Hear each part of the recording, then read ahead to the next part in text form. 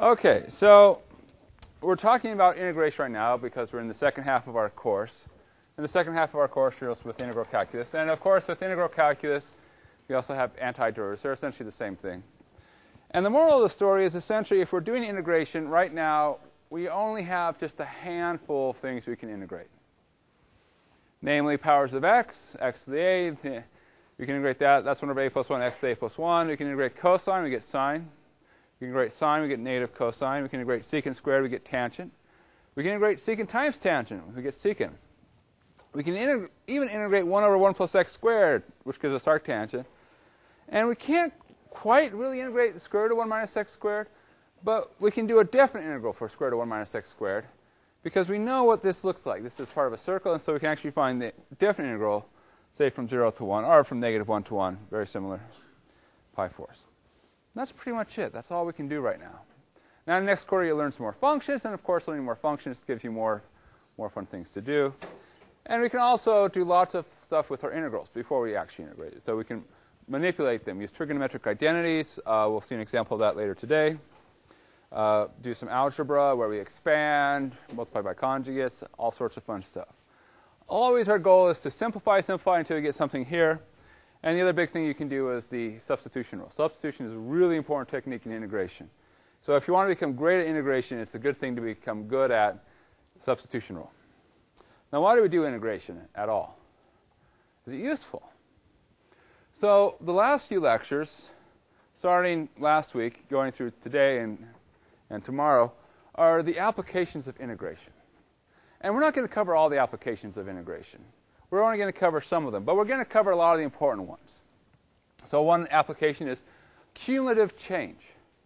Now that says, suppose I know how the function f is changing. So I know the rate at which f is changing. In other words, I know f prime. So I know f prime. I know this rate. And I want to say, well, how much did f change in 2 time periods from a to b? Well, very simple. I just integrate a to b f prime of t dt. And that's, by the fundamental theorem of calculus, it's f of b minus f of a. Now, of course, the way to always think about any integration problem is you say, well, here's what I'll do. I'm going to just cut it up into little tiny pieces and understand the little tiny pieces and then add them up. That's what every integration does. So in this case, the f prime of t dt, this is how much you change at time t. F prime of t is the rate of change. dt is your length of time that you're changing. So f prime of t dt is the change you make at time t. And then you just add it up. So every time I'm going to write an integral sign, I'm basically going to say I'm going to add it up. That's what integration is. It's adding stuff up. So I'd find the total change. Now what about another application? Well, another application of integration is area. So suppose I have 2 functions, f and g. F is larger than g between a and b. And so my picture is I have f on top, I have g on the bottom, and I'm going from a to b. So I have this area here. I'm trying to find that area. Very easy.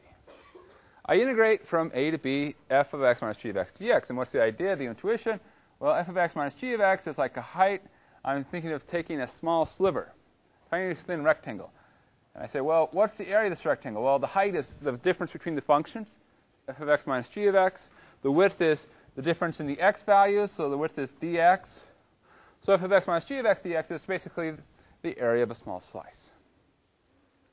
And if I want to find the total area, I add them up. In other words, remember this is basically top minus the bottom. All right. Well, closely related to area, of course, is volume. How do we take volume? So we have some 3-dimensional object. Now, we'll tend to stay fairly simple, but this works for any 3-dimensional object. So we're in 3-dimensional space, and I'm reaching the limit of my drawing abilities here. So I have some blob. And the way I'm going to think about finding the volume of this blob is, again, same thing as area. I slice into little tiny pieces.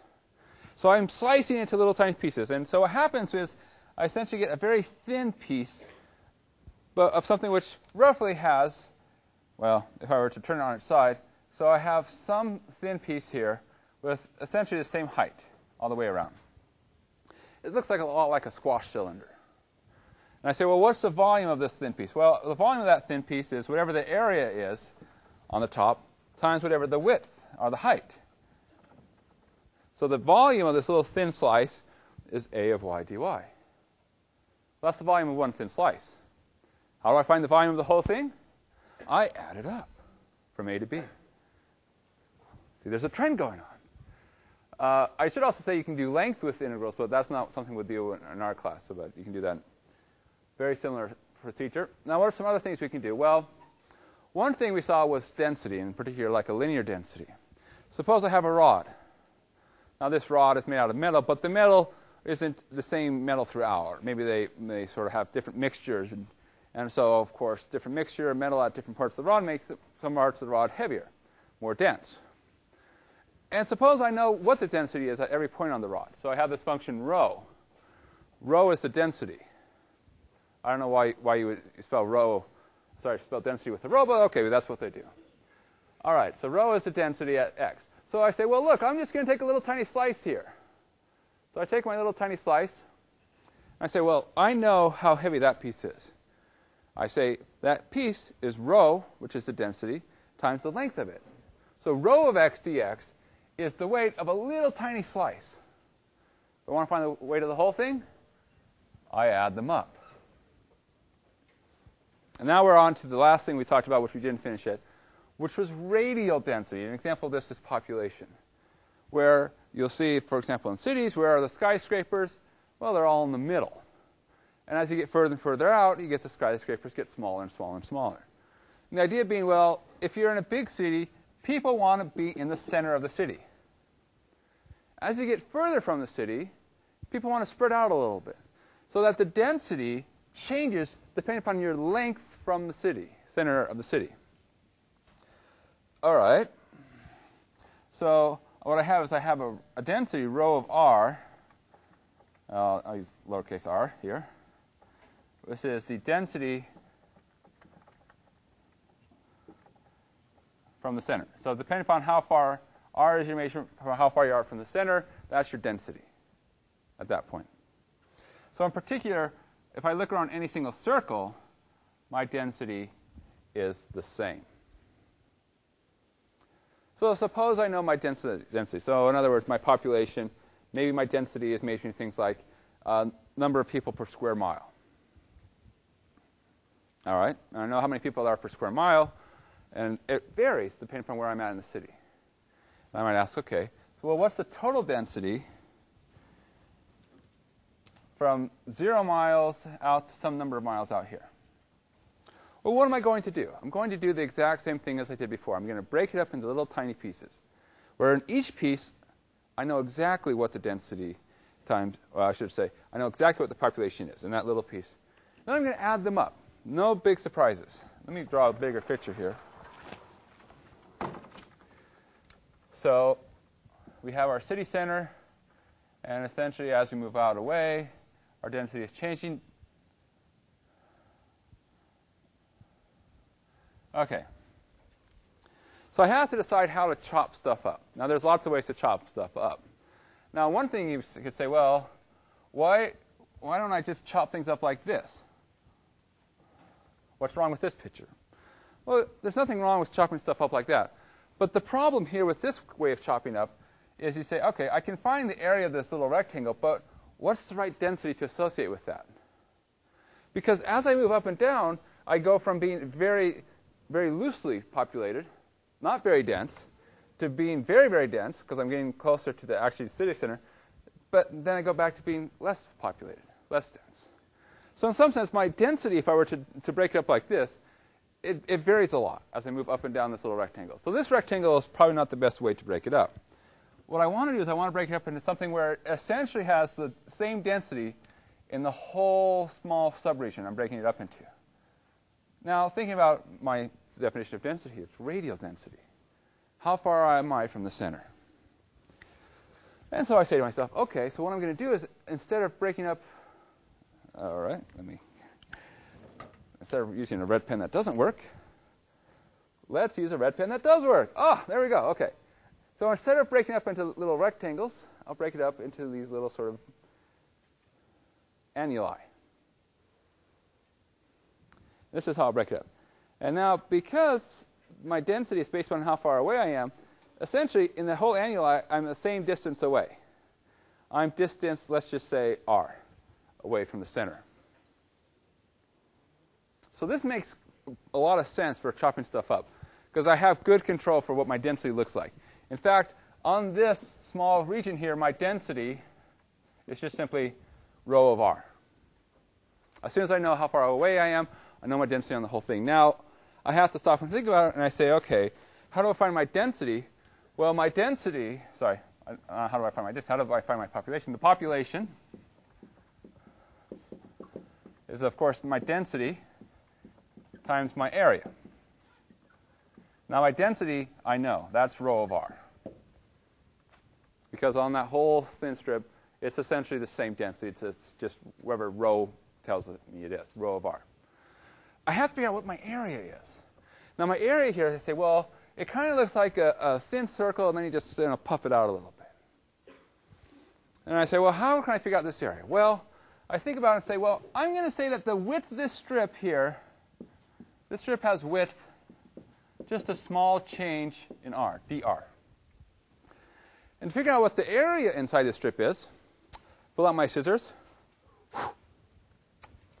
do a cut, and then I'm just take my area here. Instead of thinking of it as a circle, I just pull it, use my awesome strength, and lay it flat. And when I do that, I see that roughly that circle becomes a nice little rectangle. What's the height? dr. What's this length? Circumference. What's the area? Well, first off, what's the circumference? Circumference is 2 pi r.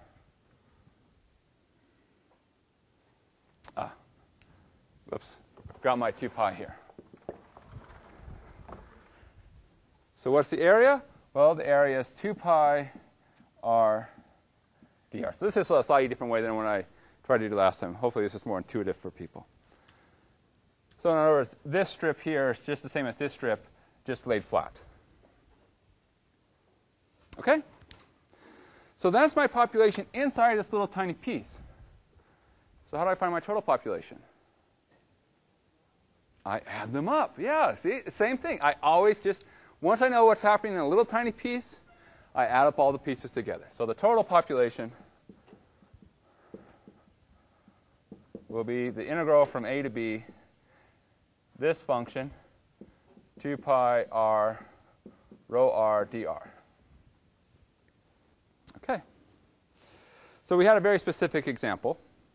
Here we said, well, suppose the density behaves like 5 times 1 plus r squared to the minus half. Now, if you look at that, that says essentially at r equals 0, your density is 5, and you're going down.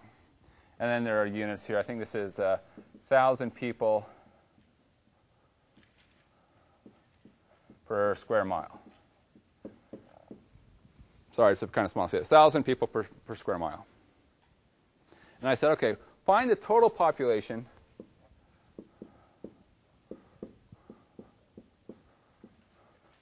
within 10 miles. So I have this city. It's a big city. Goes out 10 miles. What's the total population within that 10-mile range? So now it's very simple because we have this formula. So I want to go from somewhere to somewhere, 2 pi r. Then I put in rho of r, 5 times 1 plus r squared minus a half dr. Now what are the bounds going to be? 0 to 10. Because I want to be within 10 miles. So within 10 miles means I start at the city center 0, and I just keep going until I hit 10 miles out.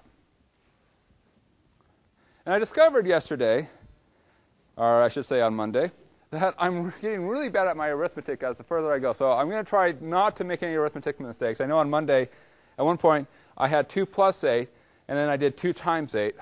How embarrassing. But don't worry, you don't lose a point for that on the final. So you should try to avoid those kinds of mistakes. But now mine is permanently on YouTube, including this confession. Oh, dear. OK. So what can we do? Well, 2 pi and 5 are constants.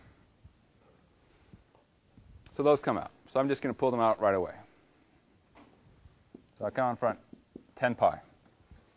Now, how are we going to integrate r times 1 plus r squared to the minus a half? Seems kind of strange. Any ideas?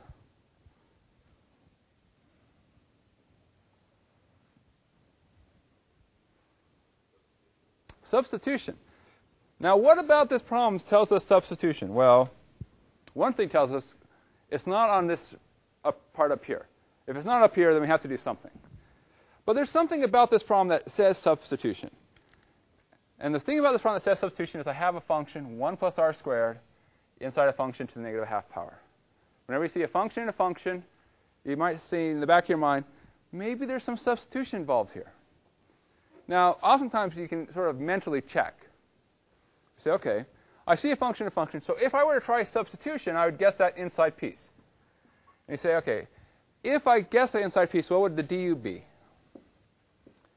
Well, it would be 2r dr. Now, we can all do this mentally, hopefully. And then you just check. The 2 isn't important. Constants you can always move around. But you say, do I have an r dr floating around somewhere? Oh, we got lucky. Right there. Oh, thank you. OK, the substitution gods have smiled on us. So we can do substitution. In fact, what happens is, well, this 2r dr, I'll rewrite this. So a half du is r dr. So that this becomes u to the minus a half. And r dr becomes 1 half. 1 half comes out du. OK, now that's an easy integral. But we should also change our bounds because this is a definite integral. Now, our old bounds were from 0 to 10. Where will the new bounds go between?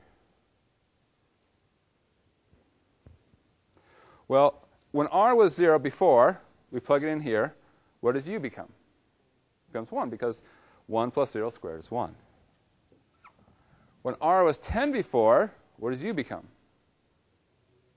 101, right? 1 plus 10 squared. So to figure out what your new bounds are, you plug your bounds into here and see what they become. OK, so half times 10 pi, well, that's 5 pi. And then the integral of u to the minus a half.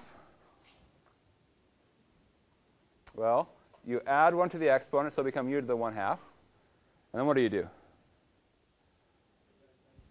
You divide by a half, or in this case, same as multiplying by 2.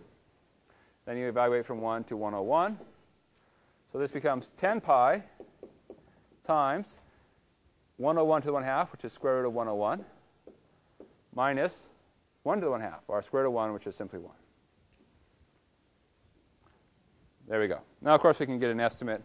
What is square root of 101 roughly? It's close to 10, right? 101 is close to 100. So roughly, this is 10. So 10 minus 1 is 9. So this is 90 pi. Pi is 3 point something. So that's probably close to 300, give or take. And then that's 300,000 people. So roughly 300,000 people. That's just an estimate. Of course, calculators are much better. OK, so now we can do density. Now, after all that, good news, no density on the final. But it's good to see it. No, because when you go home during your spring break and your parents ask, so what is all this calculus stuff good for? You can pull out the density stuff and say, oh, look, you can do all this cool stuff. You can do area volume, but you can also do density. And they're like, ooh, density, that sounds cool. So it's good to learn. All right. So I don't want you to worry too much about the density. If you're confused about it, it's OK. But if you like it, you can study it. Just because it's not on the final doesn't mean you shouldn't learn it. It's good to learn it. OK. Now, let's go back. Oh, not ready for that yet. Let's talk about one other thing. So suppose I want to find the average.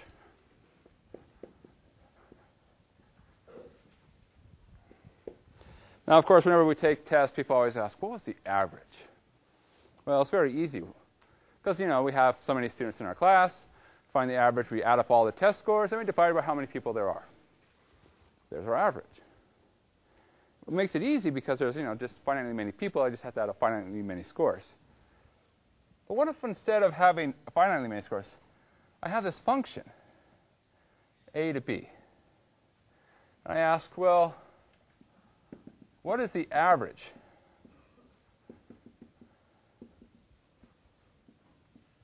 of the function f of x for a less than or equal to x less than or equal to b? I can ask that question too. But now it seems kind of strange because, well, okay, how do you find the average? Well, we did it before when we were talking about average for the test. Well, we add up all the scores. But how many people there are? But how many points are there here between A and B? There's a lot. In fact, infinitely many points. So I can't just add up all the points from A to B and divide by the number of points between A and B. So what can I do? Well, instead of trying to think about adding them all up, I can say, well, here's what I'll think of doing. I'll sample.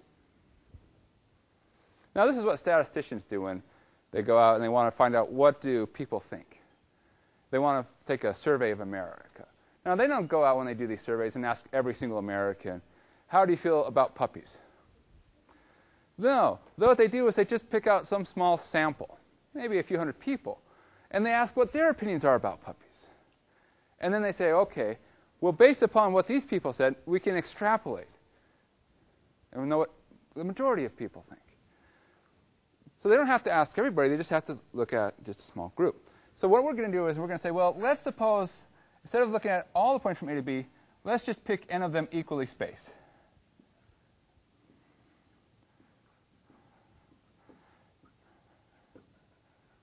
And I'm going to say, well, what if I just look at the average of the function on those n points?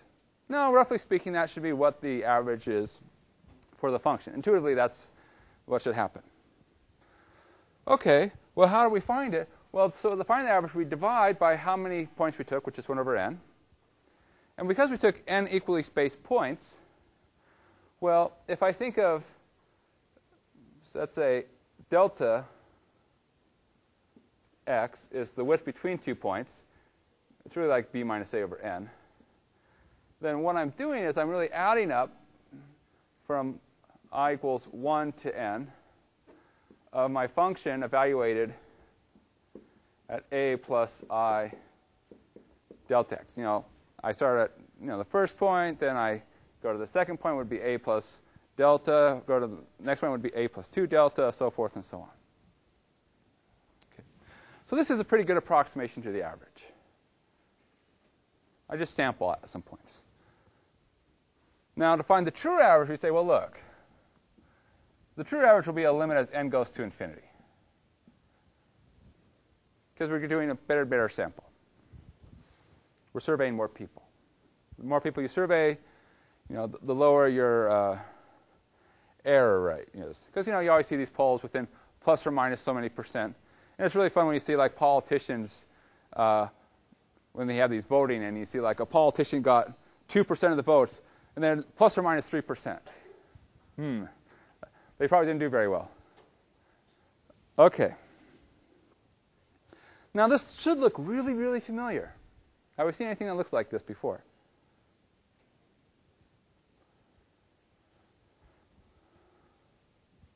Rhymes with Hemon. Riemann. Yeah, this looks like a Riemann sum. Almost. Not quite. We saw this part before, but what else did a Riemann sum have? It really had, let me move this into the inside. This part isn't quite what should be there. What should be here is delta x to be a Riemann sum. Well, how do I make it a delta x? Well, the delta x is really just the length of one of these intervals. So if I were able to put a b minus a here, then this would be my delta x, and I'd have a Riemann sum inside.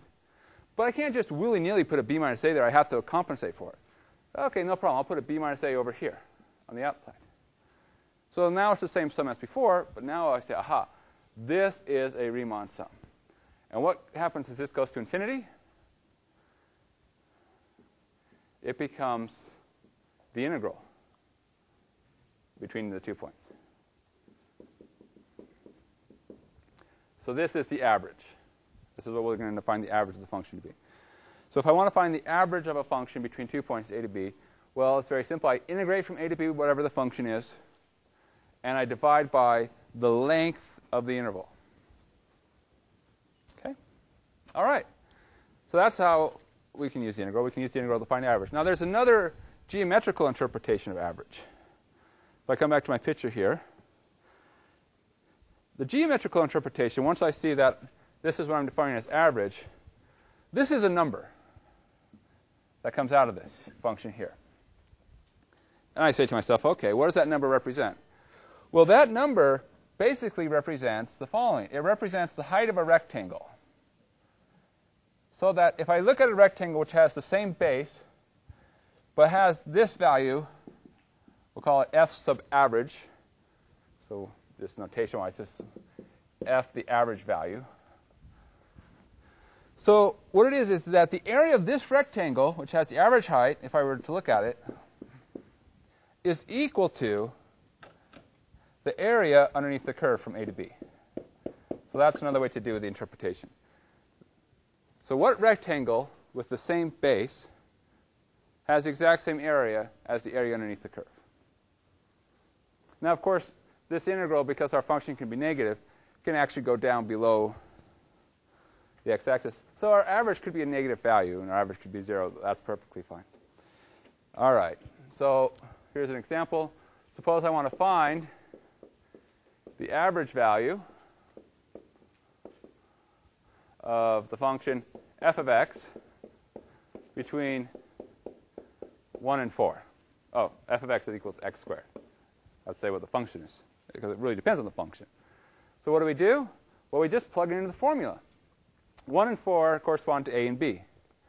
So it's 1 over b minus a, integral a to b, f of x dx.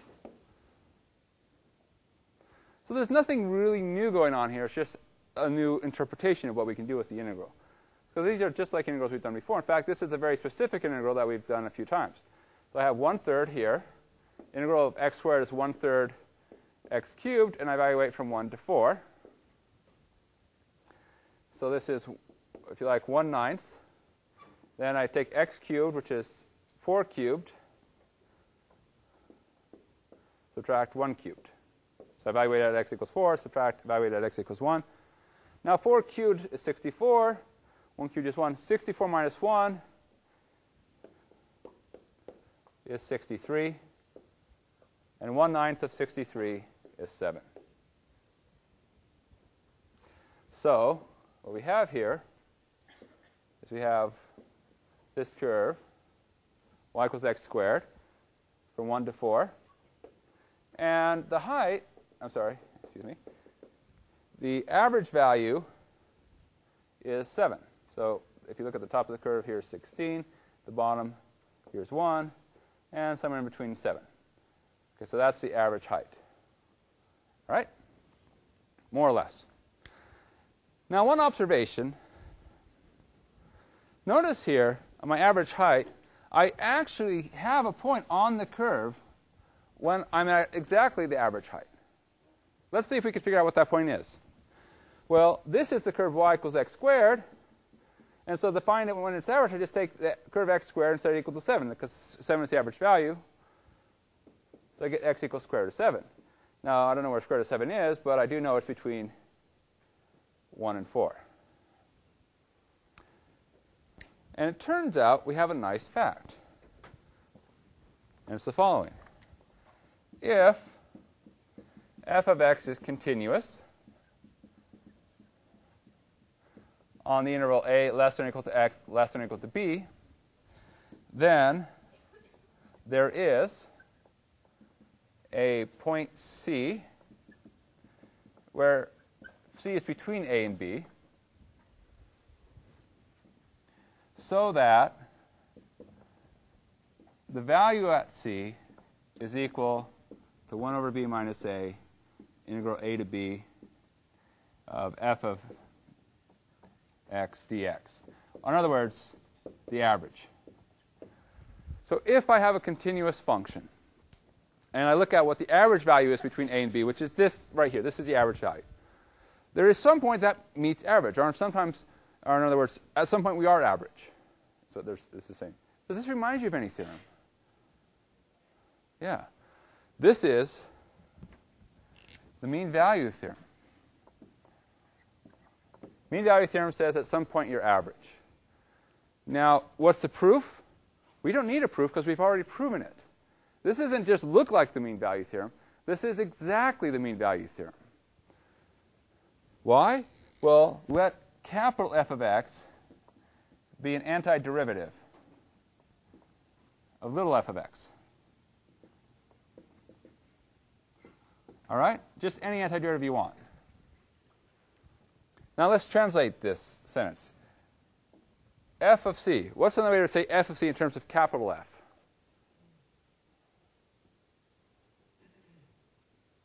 Yes, that's right. Silence. No, that's not right. F prime of c. Because capital F is the antiderivative of little f. So if I want to write little f, I just put f prime. So f prime of c, I'm just translating this in b minus a is, well, still the same as b minus a. Now, according to the fundamental theorem of calculus, how do I find the integral from a to b of f of x dx? I take capital F of b minus capital F of a. And lo and behold, this statement here, just translated using the antiderivative of little f, becomes this statement here. And this is the mean value theorem for derivatives. Because if I have a function which is continuous, the antiderivative is continuous and differentiable. So it's the exact same statement. There are other ways to prove it too, but we'll leave it at that. OK, so we can find average values. OK, now we need to go back to volume. I want to return to volume.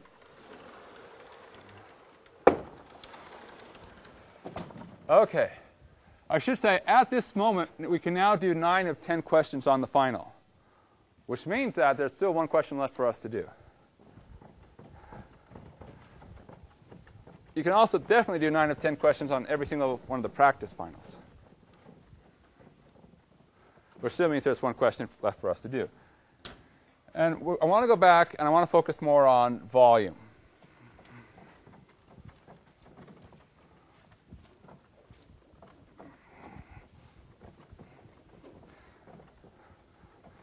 So here, when I talked about volume before, we can take volume, and we basically just take the area of cross-sections. Finding the area of cross-sections, lo and behold, will give us the volume by just integrating those areas. So I want to do a very special case. Now, cross-sections in general can be any shape I want them to be. Circles, squares, rectangles, anything you can imagine. And probably a lot of things you can't imagine. It always works. So I want to take a very specific kind of thing. What I'm going to do is I'm going to take a region. I don't know what my region is. Something. I'm going to take some shape. And I'm going to take that shape, and I'm going to spin it around a line. Usually we'll spin it around the x-axis, but it doesn't have to be the x-axis. It can be any line. And what's going to happen is as I take the shape and spin it around, it's going to sort of sweep out a three-dimensional shape. It's a lot like a lathe. I don't know if any of you have done any woodworking where we form a three-dimensional shape. So now let's see how badly I can do the shape here. OK, and then we come in, and something like that. So I spin this shape around. And as I spin this shape around, it sweeps out this nice three-dimensional figure. Oops. OK? All right, so hopefully we can all at least imagine, start with this, and I just spin it around. And what happens is I form this three-dimensional shape, this three-dimensional volume. So my question is, how do I find this volume?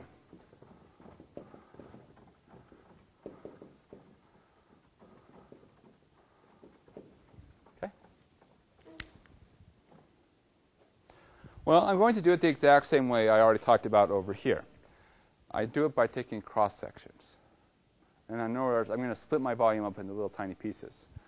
So in this case, I'm imagining I'm just going to take a nice chop, split it in half. So when I take a chop and split it in half, there's another way to think about it. It's as if I'm just taking this little tiny piece here, this little tiny sliver of the region, and I spin it around. So what happens when I spin this around? Well, when I spin this around, I'm going to form a shape.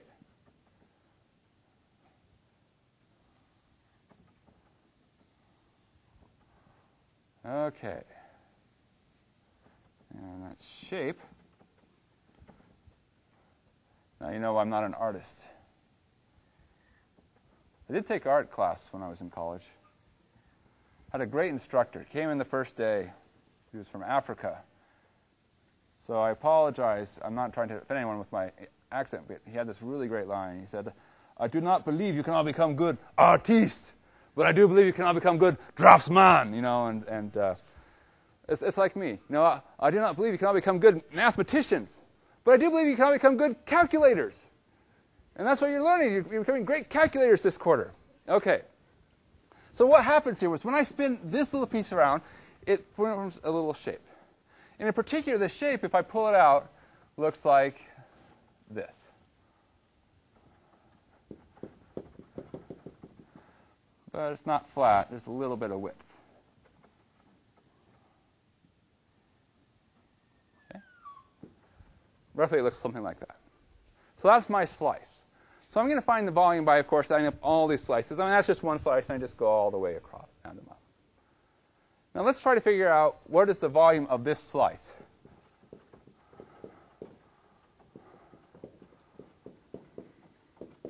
Well, what kind of shape does this look like? Looks like a circle.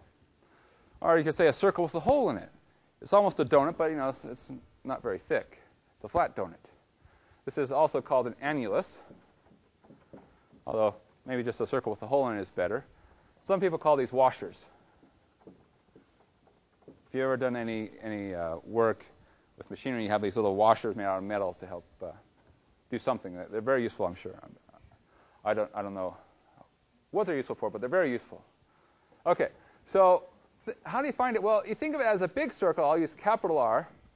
That's my big radius. And then you punch out a little circle. I'll use little r as my little radius. So that the area, well, that's very easy. I take pi big radius squared minus pi little radius squared. So that's the area. Now, how big is it? In other words, how high is it? Well, it's a small width change. Now, I didn't say what I'm integrating with respect to. So I'm going to put it sort of a d dot. I'm going to be very vague about it. Maybe I'm integrating with respect to x, and then I'd say dx. Maybe I'm integrating with respect to y, dy. It's whatever the small change in whatever variable you're integrating with respect to. Could be x, could be y. Could be something else. Okay? I apologize. If you don't like the dot, just put x. All right, now that's the volume of one of my slices. So how do I find the total volume? I add them up, right. So what I do is I figure out where do I start, where do I end, and I add them all up. So the total volume is the integral from a to b. Now, notice I can factor out a pi here. Pi, big R squared minus little r squared, d, whatever I'm integrating with respect to. Or another way to think about this, to help you remember, integral from a to b, big R is the outer radius. In other words, it's the distance from where you're spinning around. This is where we're spinning around up to the very top. So this length is the outer radius, big R, minus the inner radius, the little r. So that's the distance from where we're spinning around, from this line to the bottom, squared. And then d whatever we're integrating with respect to.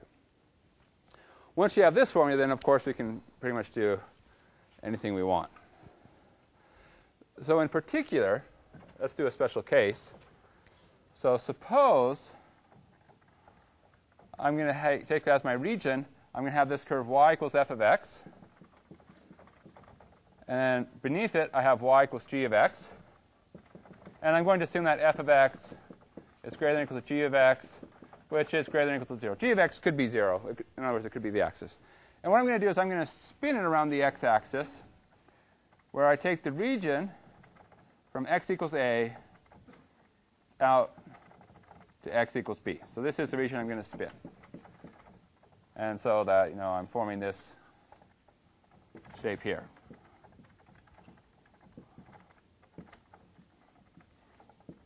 Something like that, okay? Well, now, according to my formula, what's the volume? Well, pi integral a to b. What's my outer radius? What's the top function? Well, it's from the x-axis up to this line. So it's f of x squared minus the inner radius. Well, it's from the x-axis to this line, g of x squared. And then what am I integrating with respect to? I'm integrating with respect to x. Because essentially the way I'm thinking of it is I'm taking my slices are in this direction. So I'm thinking of taking little slices this way. So I think it's taking small vertical things and spin them around. Okay? That's it. That's our basic formula. Now let's try some examples.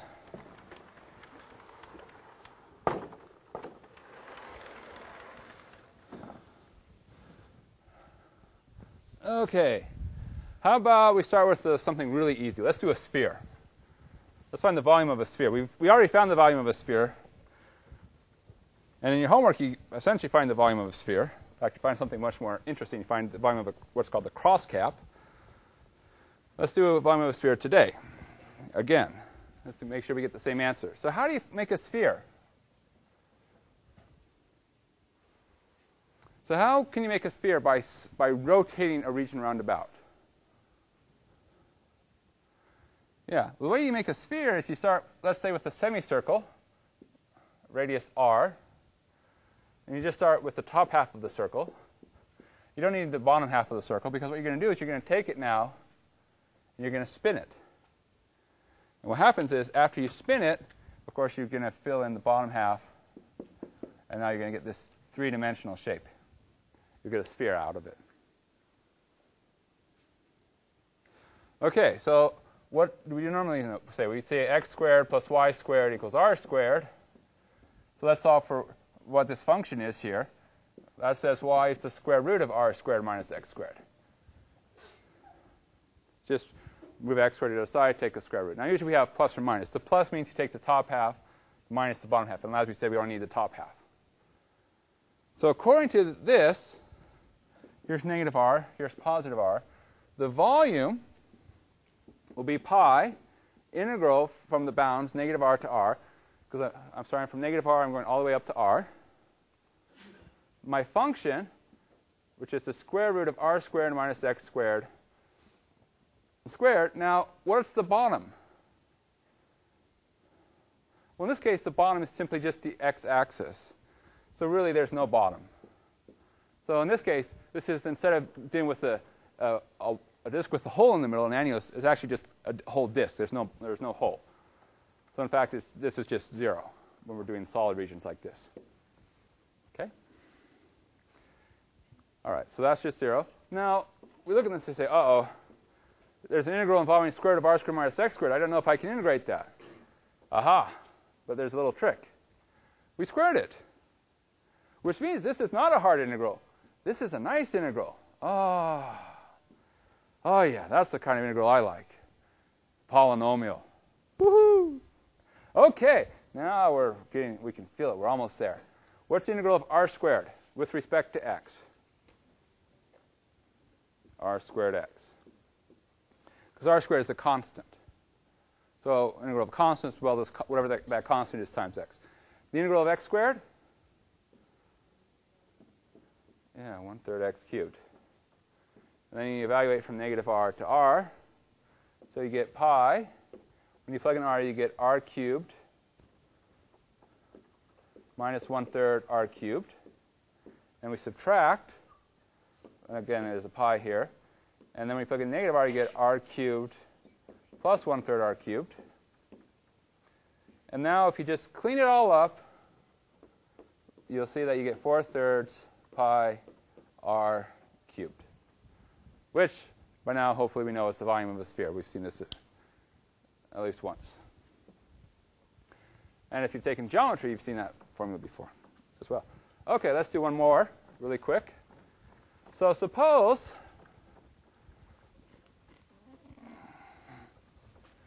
now instead of just being a nice thing that we recognize, let's do something that we don't recognize. So suppose I take as my region, I spin it around. I'm going to take this graph, y equals sine x. And actually, I'm going to go between 0 and sine x, where x goes between 0 and pi. So I need to specify my region. So I'm taking essentially just this part of the sine curve. This is going to be my region. And I'm going to spin it around. And of course, when I spin it around, I get some sort of a three-dimensional shape, kind of almost like a football. Something like that. What's the volume of this shape when I spin it around? So let's figure that out. Volume is pi. Integral from where to where? Yeah, 0 to pi. In fact, I said it right here. OK. We take our top function, which is the sine function, square, subtract the bottom function, which is 0, square, so that doesn't do anything, dx. So now we just have to integrate that. So how do we integrate sine squared x?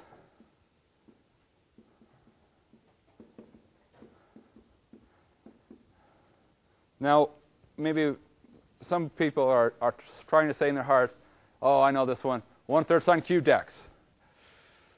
Don't say that. I'd feel really bad. That's not right. It's nothing like what we've seen before. Now, we might say, OK, try u equals sine x. OK, that gets you somewhere, but you run into a problem. The derivative of sine is cosine. Do we have a cosine floating around anywhere? No. So to get the cosine, we'd get in trouble. So here is when your awesome trigonometry skills. Why did we learn all those trig identities? Because trig identities let us do these integrals. Sine squared is the same as 1 minus cosine 2x over 2. Those trig identities you thought you'd never be able to use anywhere again, they're all coming back now. Oh, we can do stuff like this. Oh, now we can integrate. Why? Because these are all simple functions. Now, first off, the half can come out in front. So I have a half pi. So this is a half pi. What's the integral of 1? Simply x. What's the integral of cosine 2x?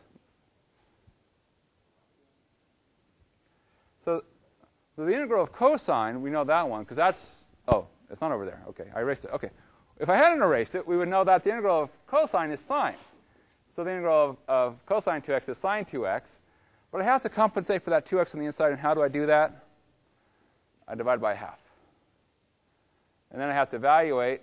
I'm running out of space from 0 to pi. So when I evaluate, I get 1/2 pi is still here in front times pi. And then what's sine of 2 pi? Sine of 2 pi is 0. So pi minus 1/2 times 0. And then subtract 1/2 pi. I plug in 0 minus sine of 0. What's sine of 0? 0. OK, so I'm running out of space, but 0, 0, 0. So we are left with 1/2 pi squared. Square pi. OK, that's it. We're done for today. We'll finish up last lecture on Friday. Woo! I have office hours this afternoon. Otherwise, I will see you Friday morning.